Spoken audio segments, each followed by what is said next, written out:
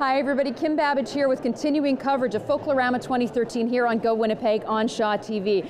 Here at the Ukraine Pavilion along with cameraman Rudy Gower, and as you can see, folks are streaming in behind us, and that is of course because this is one of the most popular pavilions at Folklorama year in, year out, and that is because of what I have in my hand, Ukrainian food. We've got pierogies, cabbage rolls, and so much more.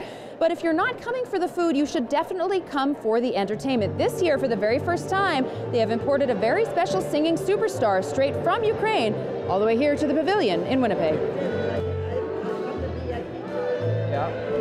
The moment she walks off stage, people are waiting to say hello to Marta Shpak, and it's no wonder. Not only is Shpak the special guest singer at this year's Spirit of Ukraine Pavilion at Folklorama, she also happens to be one of the most well-known performers in all of Ukraine, and she says she's thrilled to be making a stop in Winnipeg. I'm very happy that here are so beautiful organizations of Ukrainians, so wonderful churches, of course Ukrainian dresses everywhere. I even hear Ukrainian language.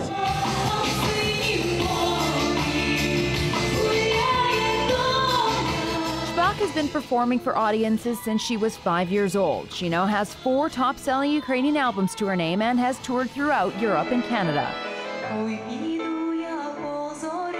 She's so accomplished in her craft, Shpak was given a very prestigious and rare award in her home country a few years ago. She's been singing since a small child. She's just released her 4th album. She tours around, but her main job is she is the main soloist of the state ensemble for the ministry in the Ukraine.